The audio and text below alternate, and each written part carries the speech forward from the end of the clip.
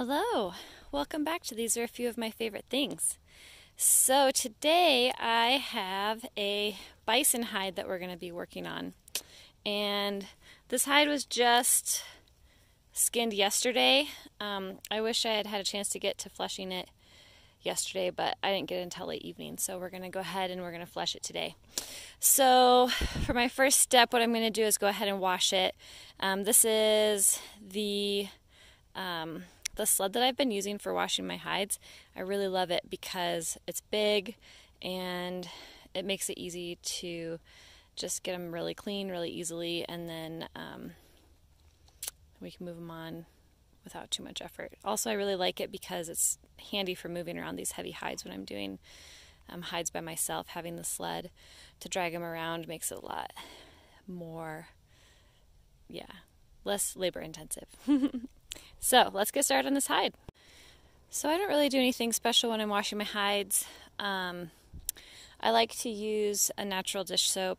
Usually I use something like 7th generation. It helps to cut the grease, and it's a good low environmental impact way to get your hides nice and clean.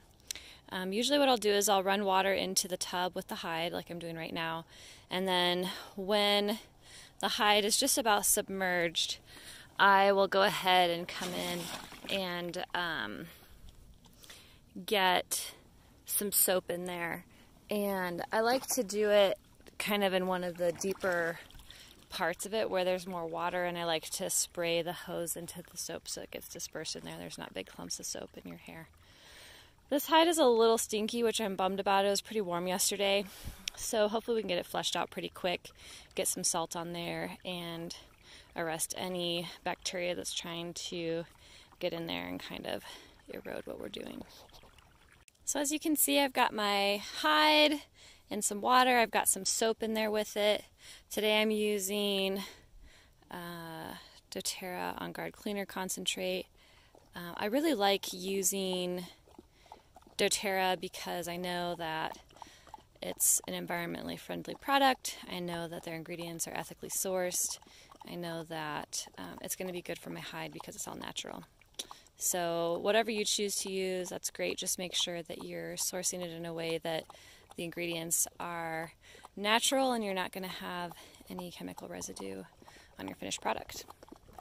So once you've got your soap in there, basically you're going to be your own little washing machine. You're just going to come in along, agitate your hide, just kind of work out. There's going to be a lot of dirt in it and other things, and so you're just trying to get it as clean as you can.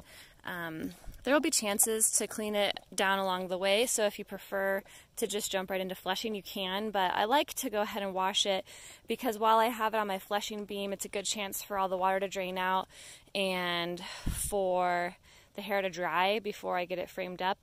And so I just like to get done with this part of the process, but really you can do it after you've dry scraped is another time when you can wash it before you start braining.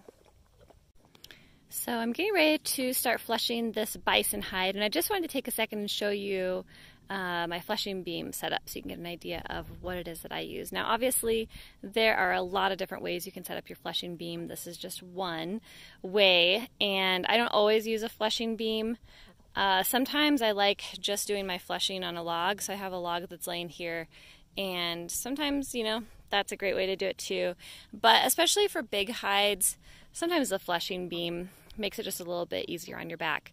So all I have here is just your standard sawhorse. I just grabbed one that we already had, and we notched out just a little spot right there that my PVC can sit, and set the PVC pipe in there.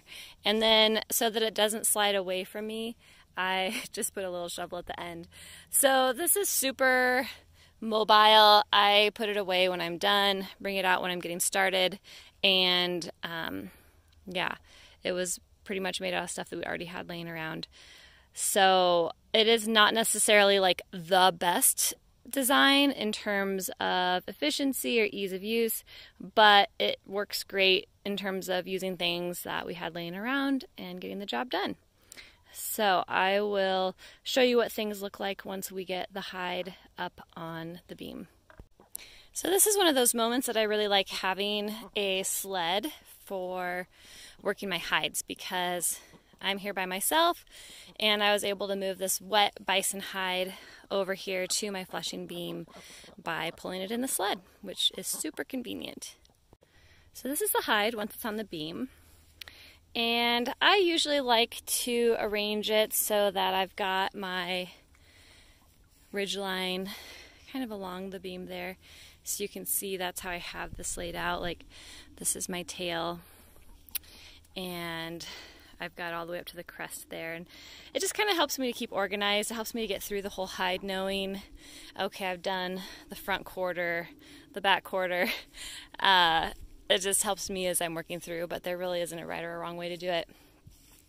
So as you can see, you've got kind of your thicker fat up along the crest. You've got thinner meat down here kind of along the flank, and then some thicker stuff again. And we're just going to work all of this off, getting all of the meat and fat. We're not too worried about membrane, but definitely all of the meat and fat. You can see the butcher did a pretty good job. They did make some cuts that went through, and you can see that one there. You can see a little bit of hair follicle. That's a bummer, but there's nothing you can do about it. You can decide if it's deep enough and needs to be patched before you get too far in your tanning process. Generally, I like to patch up holes after I've brained and before I move on to stretching. I'm going to show you my tools here. This is just a basic flushing knife. It's an 8-inch. I got on Amazon. I've probably fleshed, I don't know, 20 or more hides with this. It's great. I like it dull. It kind of comes a little sharp, so be careful not to cut into your hide. I used it until it was dull, and I'm not going to sharpen it again because I like having it as a blunt object to just get that flesh off using a lot of force. This is just your standard Mora knife. I like this. I keep this super sharp, and so this is my tool for working anything off that my flushing knife is having troubles with, working around edges, things like that. So those are my basic tools for flushing, and I'll show you a little bit about kind of what my flushing technique is when I'm working on a big hide. So this is where I'm going to do my flushing today, and generally how I start out again at the ridge line, and your hide is going to want to push off of your flushing beam. And so usually what I do is I just kind of come up in here and just kind of press my belly against that PVC pipe. That's why it's nice to have the shovel at the end to kind of give you a little bit of resistance pressure. But I'm just kind of using my belly to hold that hide tight while I start flushing.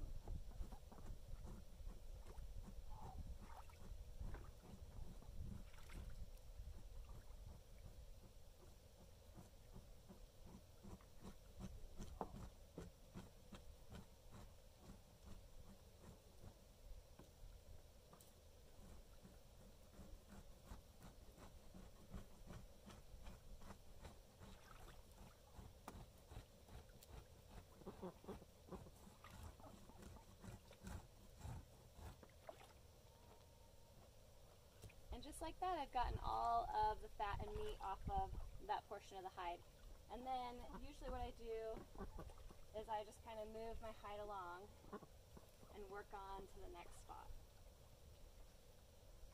And so I'll keep on doing that, working my way around the hide until I get all of this meat and fat off.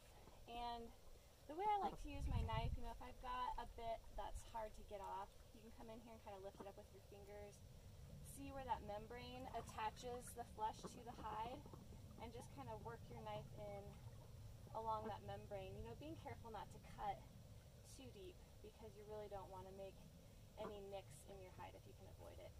But that's another way, you know, that you can work that flesh and fat off of there. So play around and see what technique works best for you. Those are the techniques that work well for me.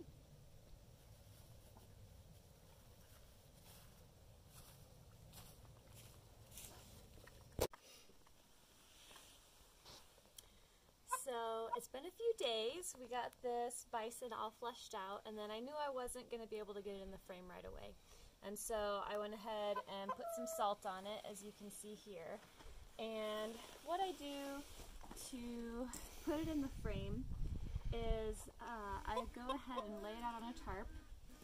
And I have my frame here, and you can see I have in my frame a bunch of little screws with a big screw head, and I'm going to show you exactly how I frame up this bison in that with that design. But before we do that, I want to show you how I put holes in the hide for framing it up.